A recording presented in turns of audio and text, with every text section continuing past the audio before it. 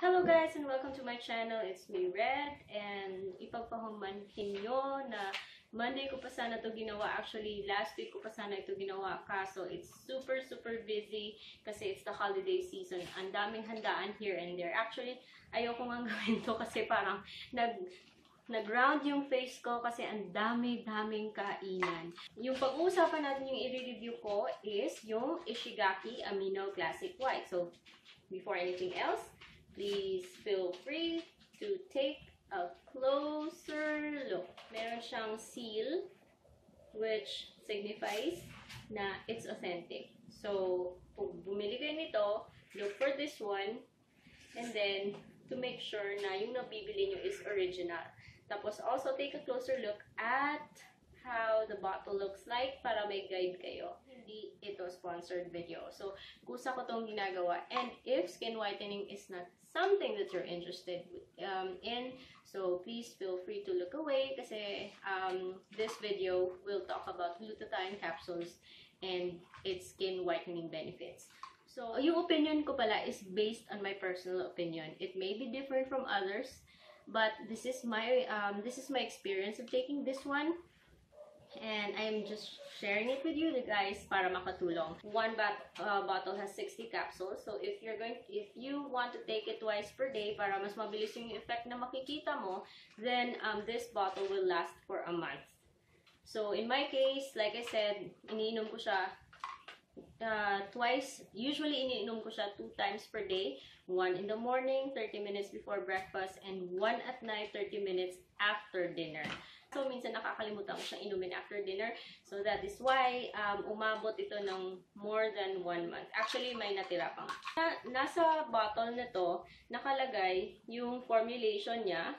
So, unlike other glutathione brands na yung sinasabi glutathione blend lang, dito sa likod nakalagay yung components ng glutathione blend for each capsule. So, each capsule is 850 milligrams. Nasa likod nakalagay yung breakdown ng 850 milligrams na yan. So, aside from that, nakalagay rin yung mga other, yung nutrition facts ng glutathione supplement na ito. One capsule looks like this, so it's very white. And meron siyang rotten egg smell, but it's not that repulsive. Tolerable naman siya. Actually, hindi siya mahirap lunukin. So, I take this together with 1 capsule of vitamin C na 1,000 milligrams and the brand is Kirkland. Actually, I take whatever vitamin C na nakukuha ko as long as the vitamin C has a higher dosage compared to the glutathione na dose. So, I'm going to talk about the things I like about this brand of glutathione. First and foremost, this bottle only costs 1,200 pesos. It's affordable.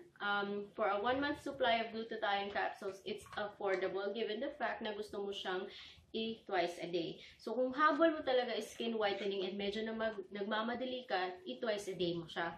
But if kung gusto mo pa-detox lang, tsaka gusto mo lang yung health benefits ng glutathione, which is an antioxidant, then 1 tablet is enough. And mura siya because if that's your goal, and it could last a month or more. Depende sa paggamit mo. The next thing I like about this one is that it's effective. So, 1 week after taking this one, na-notice ko na may glow. May konting whitening, but may glow. However, yung glow mo is parang yellowish, milky, hindi siya pinkish. That's in my case. Na-notice ko yung whitening niya after 2 weeks. Na-notice ko nag-light ako, I became lighter by a shade after 2 weeks. And then, hindi ako masyado madaling umitim. Because glutathione also has an effect that inhibits the production of melanin. That is why, hindi ka madaling umitim for as long as you also use sunblock, yung mga lotion na ganyan. Don't go out in the sun without using mga SPF na yung mga sun protecting products. Especially if you're using glutathione. You really have to use products na may SPF. So yun, after 1 month, I'm very satisfied with the results.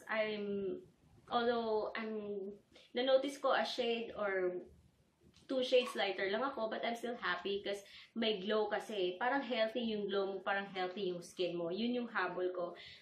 Na-notice ko rin 1 month and 1 week and onwards na parang ang lambot-lambot ng skin ko, especially after kong maligo and every time I wake up. Yung may kakaiba ka, yung parang may aura ka na you're glowing, you have radiant, healthy skin.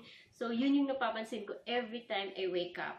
So, yun. Only thing I don't like about this one is that hindi nga ako nagka-breakouts, pero meron akong tag 1 or 2 pimples from time to time. So, may tutubong pimple, 2, 3, mawawala, and may mga bago na naman. So, sometimes here, minsan nasa forehead ko, and medyo may yung kind ng pimple na parang may laman na puti. So, yun. At least 1 or 2 lang. So, nadadala naman sa concealer or hinahayaan ko lang. Also, sa diet, wala naman siyang effect sa diet. Wala naman akong cravings. Hindi sumasakit yung tiyan ko. Walang stomach ache, no cramps, no excessive hunger or cravings. Normal lang. Wala rin siyang effect sa bowel movements. Or hindi rin mabaho yung urine mo. So, it's just, it's normal. Kasi there are people na nagsasabi na parang naaamoy mo yung rotten egg smell sa urine mo if you're taking glutathione capsules. In my case, kasi marami ako uminom ng tubig, so I don't, hindi ko na-smell yung ganyan. Hindi ko napansin yung ganyang smell.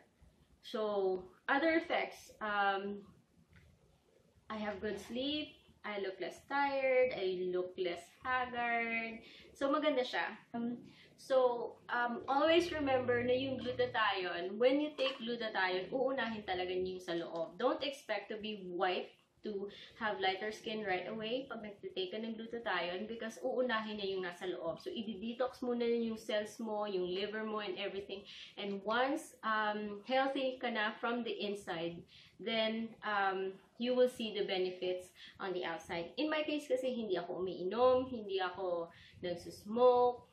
Although, malakas ako uminom ng kape. I drink coffee in the morning, 2 or 3 times during the day, and another one before I sleep. So, I'm going to let you guys go kasi alam ko busy kayo. Kasi tomorrow will be New Year's Eve and maraming handaan.